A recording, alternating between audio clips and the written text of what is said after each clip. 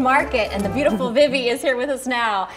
You can go to the market all weekend long. You're raising awareness for cystic fibrosis. This is Vivian, and Christy Rimrod joining us now. Thank you guys so much for being here. I know Vivi, how old are you? Tell her how old you are. 2.5. 2.5. Yes. We can't wait to learn all about your market. So Christy, tell us why you started it. So my daughter Vivian was diagnosed with cystic fibrosis shortly after birth.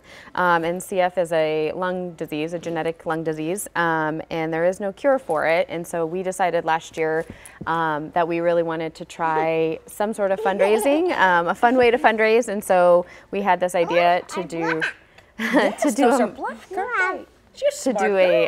a market that, you know, had local vendors and kind of a vintage feel to it, with the hopes of raising awareness and money for cystic fibrosis research. And Chrissy, you're a busy mama. I know Vivi has a twin, and then you also have an older child. Yes. Oh my goodness, 3 total. Mom. Well, take us through some of the products that are at Vivi's market that we can find. We saw the food earlier. Down on the couch we have blankets and purses. Vivi, can you show me the purse? Yeah, so the market is being held in Sherwood at the Red Berry Barn.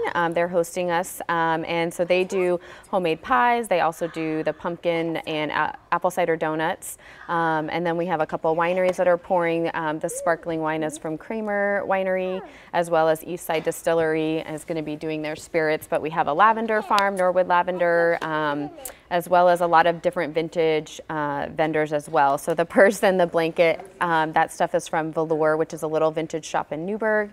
And then we have a lot of handmade artists as well that do soaps and candles and like the Pendleton bags and things like that. So. And again, to benefit research into cystic fibrosis. Thanks so much for coming in. Appreciate it. There's the information. Vivi's Vintage Market. Yes, the adorable Vivi right here, our cute little blonde, happening the 8th and 9th at the Red Berry Barn there in Sherwood. Thanks so much to both of you for coming in. Merry Christmas. Yes, Merry Christmas. Happy holidays. She's found the purse she wanted.